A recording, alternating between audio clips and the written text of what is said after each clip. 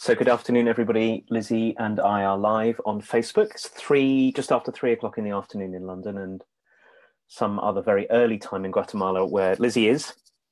And we're so glad that you're with us, and glad to be doing this again. Thank you for those of you who've been waiting a few minutes. We ran into some technical difficulty getting started.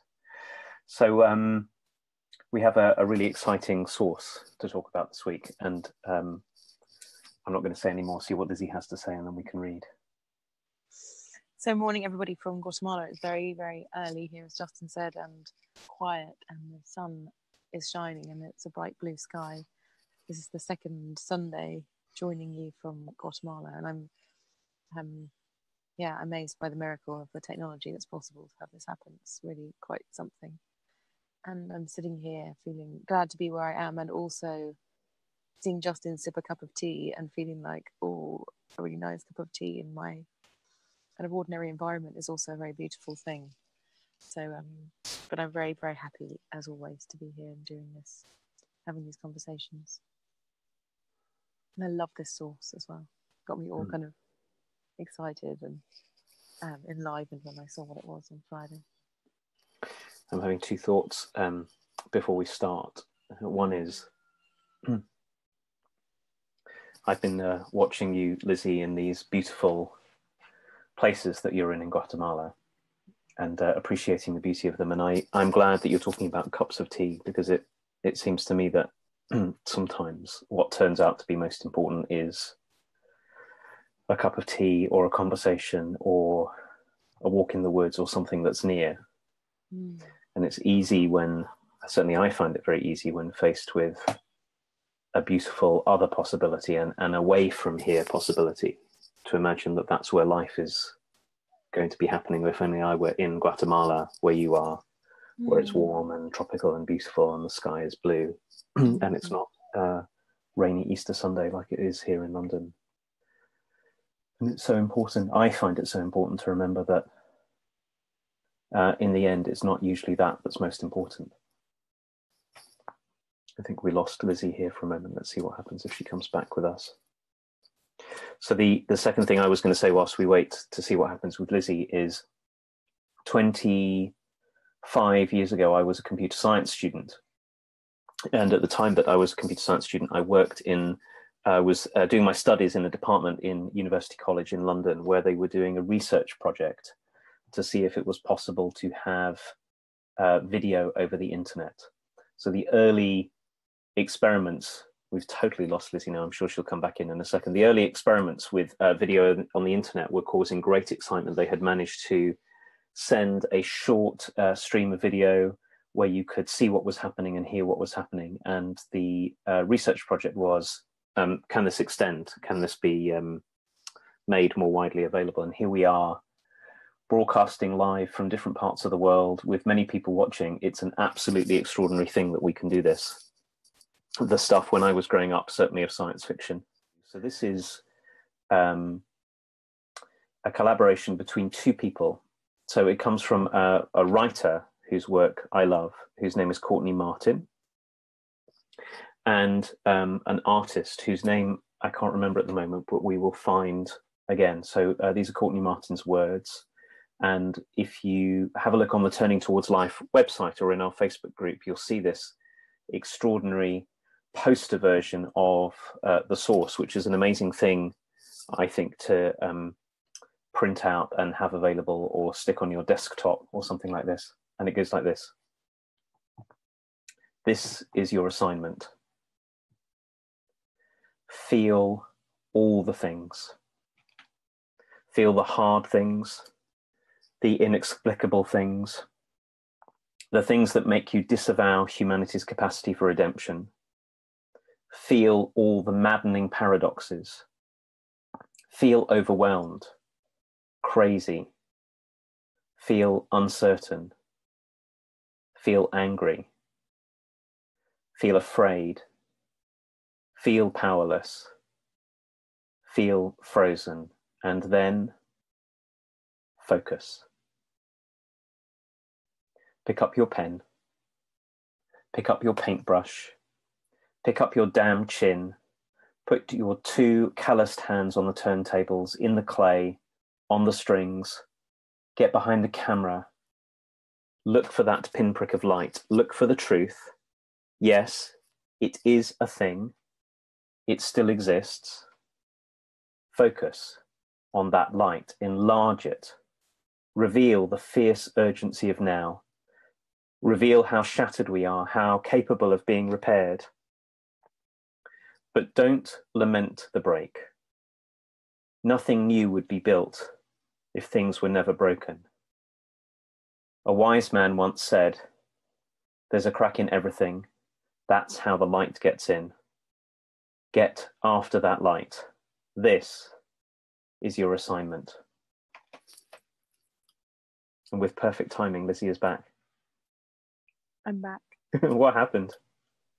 I've got no idea. Somehow my internet has just completely gone. So now I'm on 3G and I'm going to see whether this is strong enough. Okay, well, we can hear you. We're going to have to see how this goes. If the technology fails us, we may end up abandoning ship and coming back some other time. But let's see, let's see what happens. So Lizzie, whilst you were away, I just read the source for everyone. Oh, shall I read it? Yeah. Okay. Hopefully you can still continue to hear me as I read. We can. This is your assignment. Feel all the things. Feel the hard things, the inexplicable things, the things that make you disavow humanity's capacity for redemption. Feel all the maddening paradoxes. Feel overwhelmed, crazy. Feel uncertain, feel angry, feel afraid. Feel powerless, feel frozen. And then focus. Pick up your pen, pick up your paintbrush, pick up your damn chin. Put your two calloused hands on the turntables, in the clay, on the strings. Get behind the camera. Look for that pinprick of light. Look for the truth. Yes, it is a thing. It still exists. Focus on that light. Enlarge it. Reveal the fierce urgency of now. Reveal how shattered we are, how capable of being repaired. But don't lament the break. Nothing new would be built if things were never broken. A wise man once said, "There's a crack in everything. That's how the light gets in. Get after that light. This is your assignment."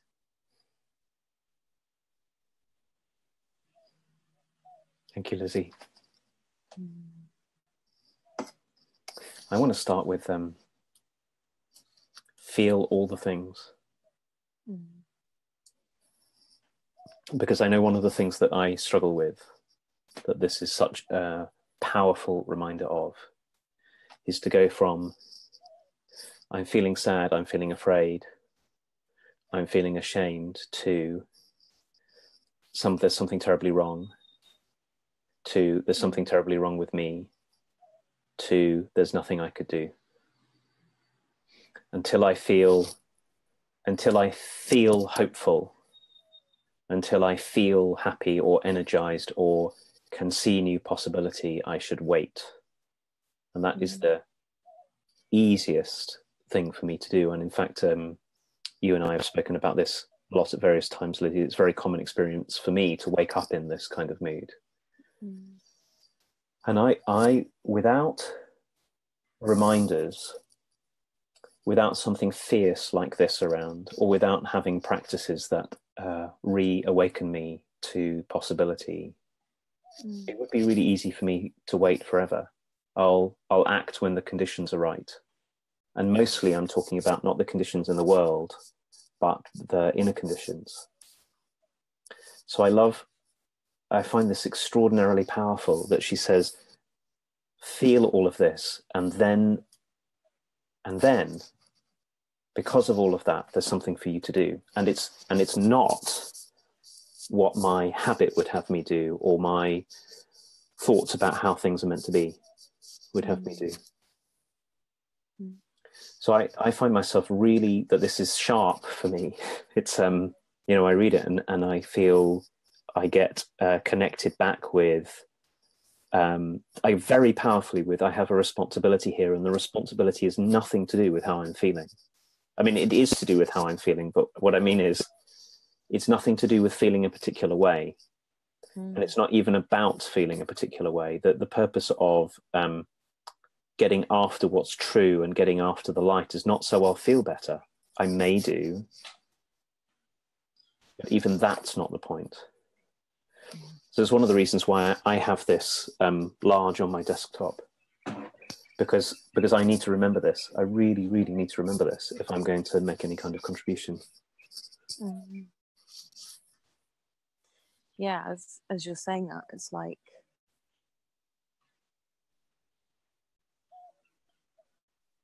for me, it's a kind of a call to consciousness about what's happening, rather than trying to change what's happening.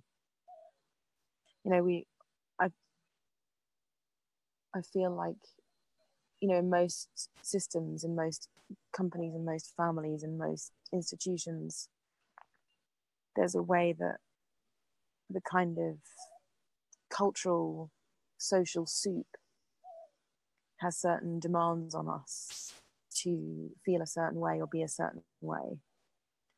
And most of us got directed, I think, into only feeling a certain repertoire.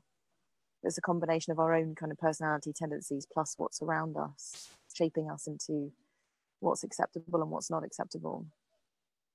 And so much of the time, it's not the invitation to feel all the feelings, feel frozen, feel the hard things. Like, those messages aren't common in the general way of learning how to be in the world. And often we get told to pull ourselves together, to stop crying, to stop being rageful, to stop being angry, And this seems to me to be a re-welcoming of our experience, because we do feel angry, we do feel sad, we do feel rageful, we do feel injustice very, very deeply in the smallest of situations.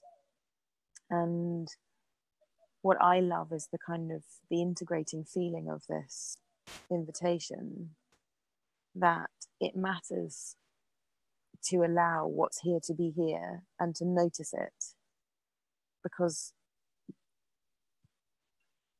it feels like this is inviting us to see the origins of social change, which is doing something different than has always been done in lots of circumstances to bring about something different in the world.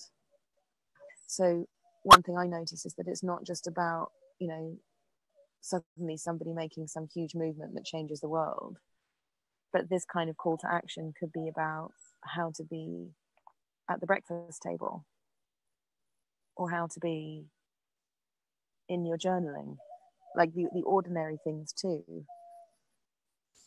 Picking up a paintbrush and picking up a pen and putting your hands on the decks and into the clay feels like this allowing of our own process to be the creative energy by which things get made, however small or however ordinary or however extraordinary, whatever. It feels like it's making the connection into the reality of our lives, and having our life force become manifest in all these different kind of creative ways because of who we are, because of our story, because of our history, because of our feelings, because of our perception of what the world is right now. And that's the exciting thing for me, is like, oh, because of me, something might get made. And what if I just put my best foot forward and put my hands on the wheel and include myself in a creative process, instead of feeling like I have to be clean or ready, or like you're saying, like in the right frame of mind in order to be a creator. But what if I'm already the creator and I need to put my hands on the wheel and allow who I am, just as I am right now, in all my brokenness and all my light, to be the source of something that got made in the mess. rather than I'm going to do tidying before I get to be the person who makes something. Because we're always in a mess. That's the first thing. Seems to me the world is a mess, and the world will always be a mess. So all of our utopian dreams, which have everything, if we have them like this, which have everything be perfect and predictable, they turn out to be not such great places to live in. Most attempts to make a perfect utopia have ended in big trouble because they always involve suppressing something. And nevertheless, as you say, the things I was really struck by what you said, Lizzie, was that I took was that the way we change things for the better, which seems to me is all of our responsibility and is well within our grasp, is by making stuff. So it might be making things like writing or painting or singing or clay, but it might be the kind of music you play, but it also might be the conversations you make or the meal time that you make. And that to be human, one of the things that defines being human is that whatever situation we're in, we can always imagine, if we'll allow ourselves, another way that things can be. We can transcend our own situations and our own habits and our own patterns. So to wait until the conditions are right is always the wrong move, because it's the waiting that keeps our condition going. And one of the things that's really striking me as we're talking is that there's a difference between feel overwhelmed, feel crazy, feel angry, feel afraid, and then act in a way that keeps that going. So I know I can do this. I'm really good at this, which is feeling angry and then acting in a way that will fuel my anger. I can be very focused in that way. If I'm angry with you, I can make you wrong. I can take action, focused action, that will keep the darkness going because in some way it makes me feel good, self-justified, self-righteous. What I love about this is feel angry, feel afraid, feel powerful, powerless, feel confused, feel overwhelmed, and then look for where there's light and work to go that way, because there's always light even in the midst of the darkness. I feel like I want to make a really big point about this, and I think I want to make a big point about it because it's a trap that I know I fall into, which is to keep the darkness going, keep it going, fuel it. And that's a choice that we have. And it's the choice that most easily comes from feeling angry or afraid or overwhelmed, actually. Because if I feel angry and I don't want to feel ashamed at being angry, one of the things I can do is to keep it going, and then I sort of become self-justified in this place. And to look for the seeds of light that come from my anger.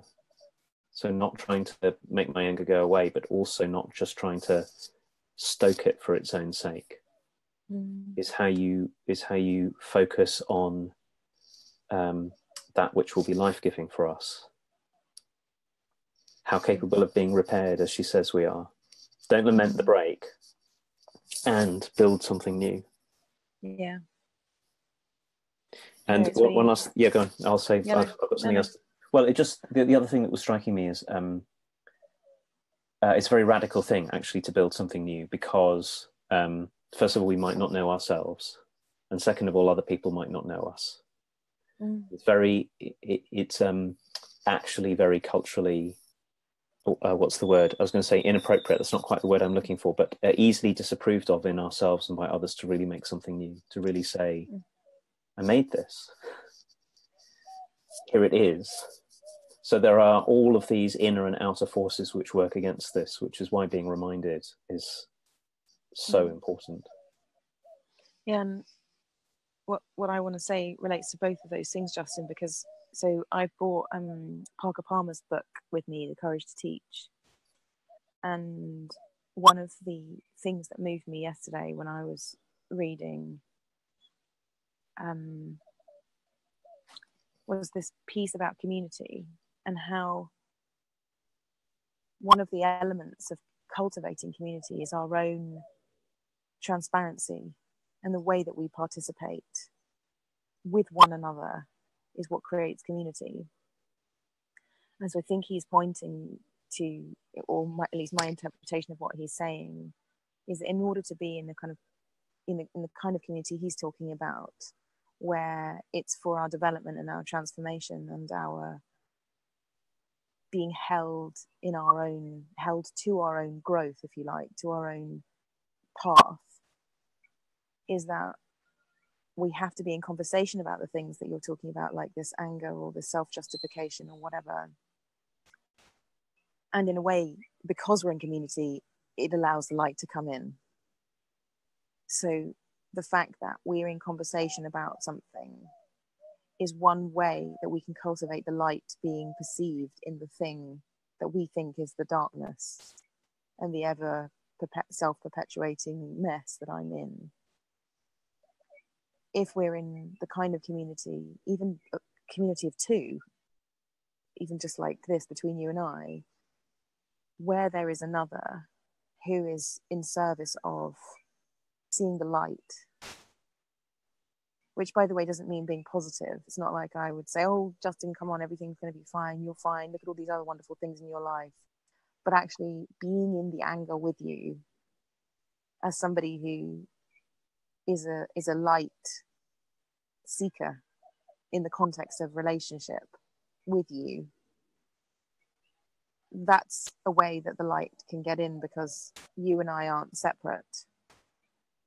And so if I can find the light, because that's my intention, to be with the light and allow your anger to be the crack where the light is getting through, and I can be conscious about that in relationship and community, that's a really different life than hunkering down lonely in your house trying to get through something and then coming out all fine out of the front door the next day with the kind of pain in your heart because you've shoved something down or you've ignored something.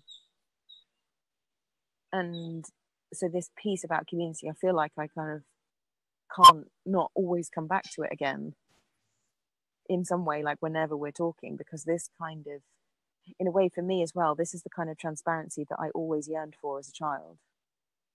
You know, I always yearned for, let's not be one thing in the house and another thing out the house.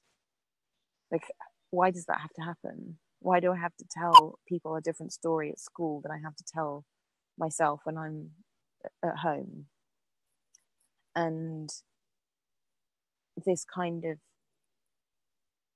outside is the same as the inside thing feels like such a big facilitator of how the cracks can be held so that the light can get in. And us doing this together feels like the gift of treating the cracks like the cracks should be treated,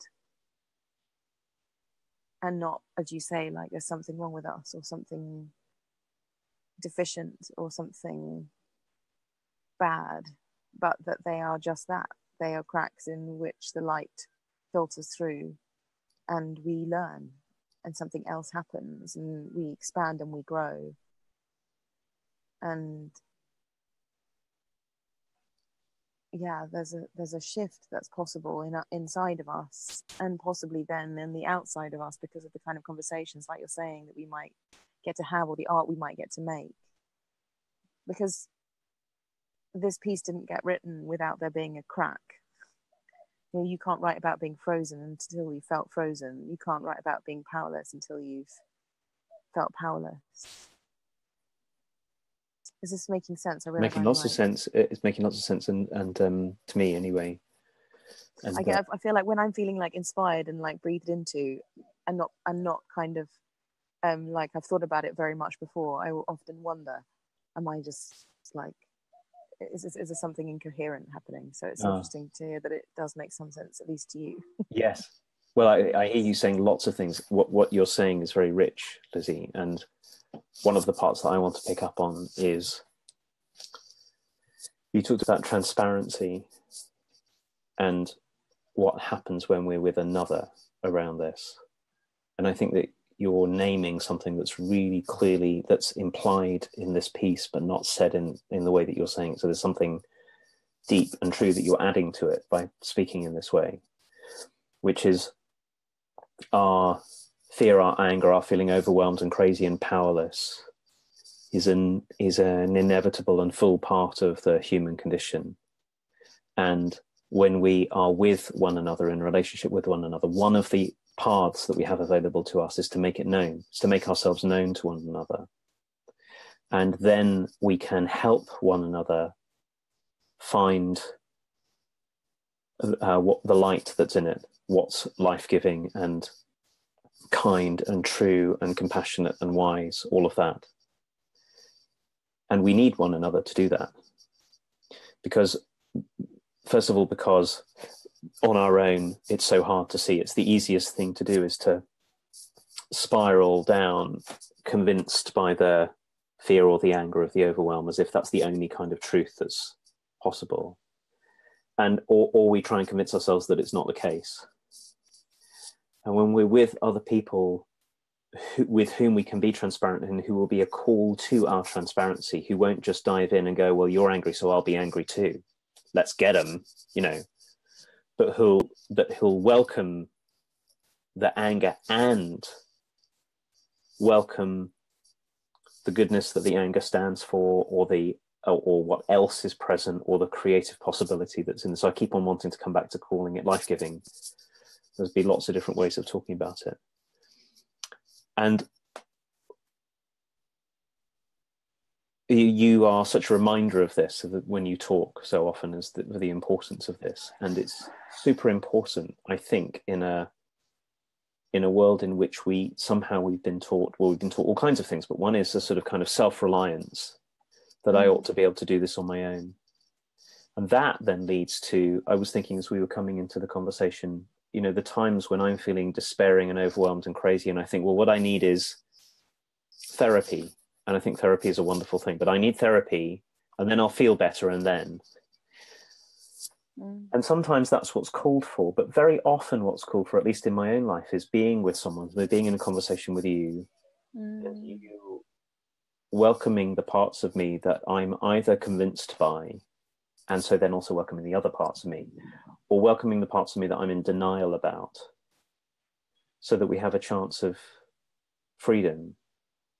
And the other thought that was bubbling up as you were talking is, it's in the Jewish world, it's Passover this week. It's Pesach is the Hebrew name for it, which is a festival of freedom. And I was reading about slavery and freedom just today as part of this, and that the condition of slavery is when we find ourselves in a fixed pattern and terrified that if we were to step out of the pattern, something awful will happen to us, so we don't. That's what slavery is. And slavery can be imposed upon us, of course, by an unjust political system, or in a family system, or in an organization. But it can also be perpetuated by us, because the kind of freedom that you're talking about, to meet one another and to be honest about ourselves and to make something that could change things in the world, that kind of freedom also comes with a huge responsibility towards one another. And sometimes we don't want to take that. Sometimes feels safer for us to stay in our own very tight spiral of hiding away. And the last part that came to me whilst you were speaking was, I was remembering, I've been thinking a lot about my experience of being at school in recent days, and there was much that was very good about being at school, but one part of it that's becoming clear to me is that one of the things I learnt there was to avoid punishment. The whole orientation is, whatever happens, avoid being punished. And I'm really good at avoiding being punished, it turns out. I did really well at that at school. I wasn't the kind of person who was throwing myself into confrontation with the system. And I'm starting to see now, at this point in my life, ways in which that has made the kind of transparency that you're calling for difficult. Because to be transparent, I have to risk be transparent about being angry or being afraid, or even being hopeful or joyful or excited or longing, or to be transparent about all of those is to risk myself. And that's what this piece is really calling for, is it's calling us to focus in a way that has us in relationship with others, because that's what it is to make something, is to make something for, and is to risk ourselves. And when we risk ourselves, then we have a chance of building something from what's broken. So all of that was coming for me as you were talking about community and that wonderful book by Parker Palmer, and which I'm such an advocate for, and think maybe we should find something from it that's for some future point. Yeah, all of that was becoming apparent to me in what you were saying. And also kind of, I feel as you're talking, Justin, it kind of hurts my feelings, if you like, to feel all the ways that we don't do the thing you said, just to be together and be honest, be in relationship and be honest. And it's such a gift when we do that. And I very much remember what it's like to not do that. And it's quite violating to not be able to do that. You know, it's quite a violation to not be able to be transparent. And, you know, actually, my sister and I, I'm not sure if Holly's watching today, but her children often tell stories of kind of ultimate transparency to people outside of the family about, you know, in what particular way we go to the toilet, or what, you know, what we said at the dinner table that was bad or something. And you find yourself going, oh, one time actually, my niece, I went to her school with her, and her dance teacher came out, and her dance teacher said, oh, hello, lovely to meet you, whatever. And my niece said, oh, my auntie Lizzie, she does amazing impressions of you. Do you want her to do one for you? And I was like, hello, dance teacher. I actually do impressions of you, but I'm not sure they're very appropriate, and I'm not sure I can do one in front of you right now. And it was actually very, very funny. And I didn't do an impression of her to her, surprisingly enough. But it made me feel into just how alive and vibrant the will to be transparent is, and how natural it is as well. That, you know, my niece didn't get that I wouldn't do an impression to the dance teacher or the dance teacher. That it was like, well, why wouldn't you? It was great. I loved your impression of the dance teacher. Can you do it to the dance teacher? And in that moment, I could feel my own, oh my gosh, she's told the dance teacher I do impressions of her. What must the dance teacher think of me?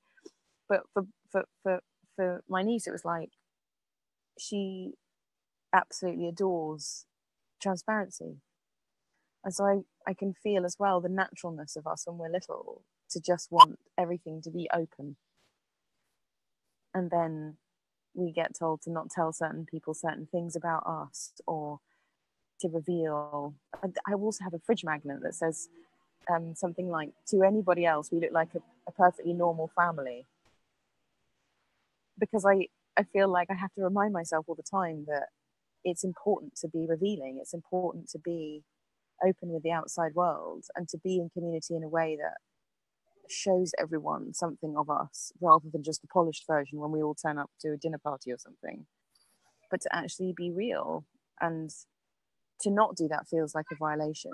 To not do that feels like a constraint that has me feel unreal and inauthentic, and like I'm pretending, which is, I think, has certain deeper constraints as well when you're trying to be creative. Because if you can't be creative with what you genuinely authentically are, and you're only trying to be creative with the polished version of yourself, it's a really different thing that gets made. Yes. For sure. And that's why taking up practices of creating where we can reveal ourselves is so important. Because your example with the dance teacher is a great one, which is, there are reasons why we're not transparent everywhere. Sometimes our transparency will shame someone, or sometimes our transparency will put us at risk, because not everybody in the world has good intentions towards us, and we make ourselves, making ourselves vulnerable can make ourselves vulnerable to something. Yeah. And because of that, we can learn not to be transparent anywhere. Yeah. We can learn to not to be transparent when it's most called for. And I would say, actually, it's often called for in the public domain.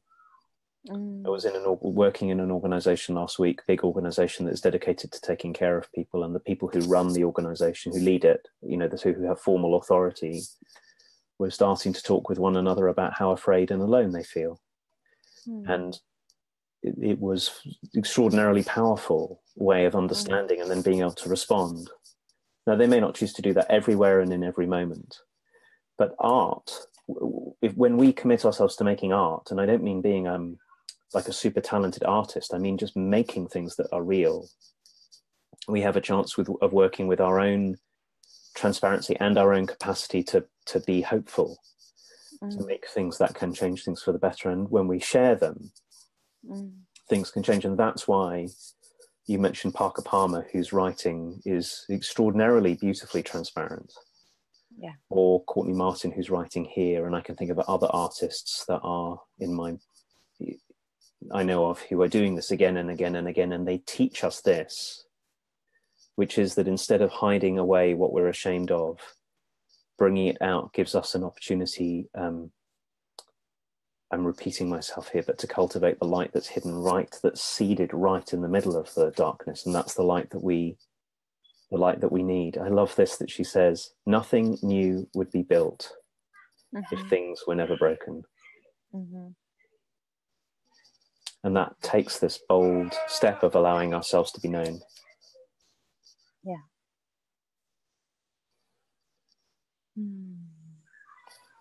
So I think this is, we're probably at the time that we should end for today.